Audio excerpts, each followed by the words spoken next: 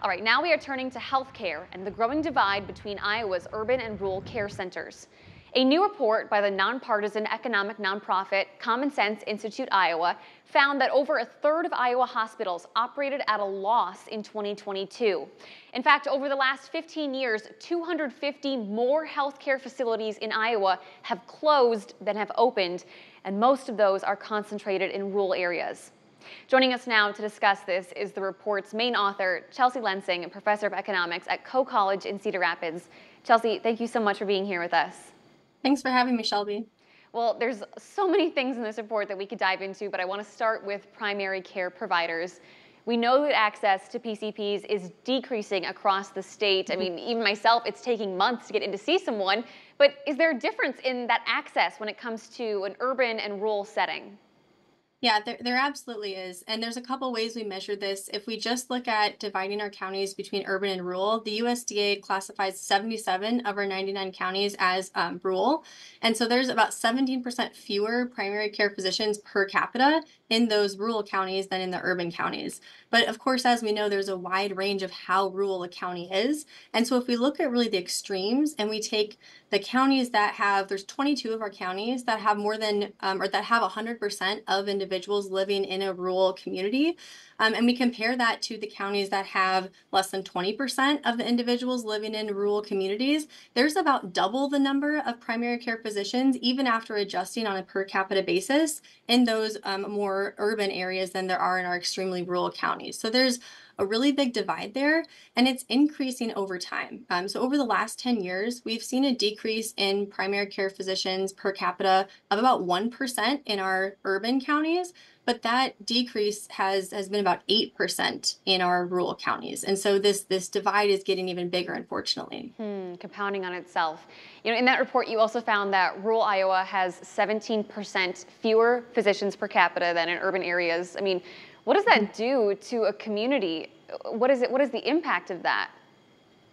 Yeah, so we did not specifically look at the link to health outcomes. That in itself is hopefully going to be, another additional report. But even just looking at the access side of things, this means that people are traveling further to get the care that they need, or like you mentioned, it's going to be increasing wait times. And so the direct effect on health outcomes, it was outside the scope of this report, but is definitely an area of future consideration and research.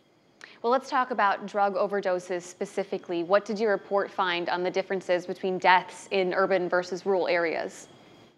Yeah, so as I mentioned, we focused primarily on the healthcare system, but there was one health outcome we felt it was important to identify because it's so directly related to our healthcare system, and that is the rate of premature deaths. And premature deaths have been increasing, unfortunately, across the country, and Iowa is no exception to that, especially since the pandemic. We've seen these rates really growing, and they're growing at faster rates for our rural counties, for our rural communities.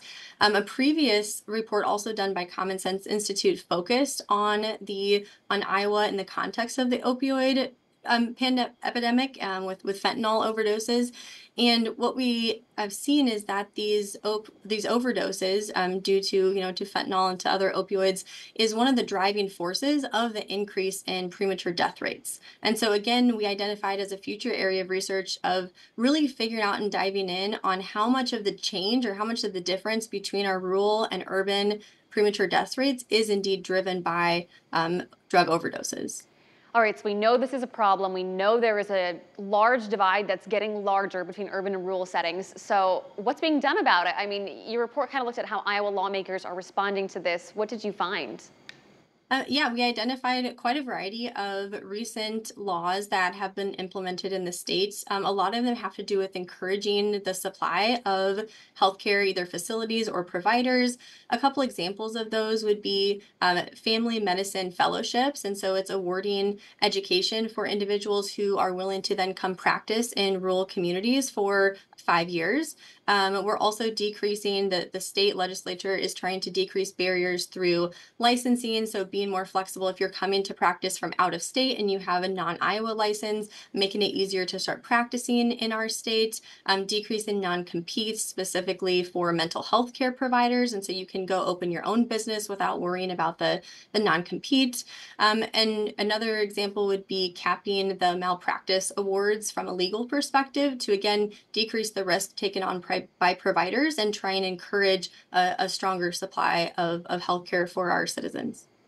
Chelsea, I cannot thank you enough for your time today. It was a really eye-opening report. You guys did incredible research, and I'm so thankful for the time that you gave us. Thank you. I appreciate you having me on. And we will have the full report on Iowa's growing rural versus urban divide in healthcare available up on our website.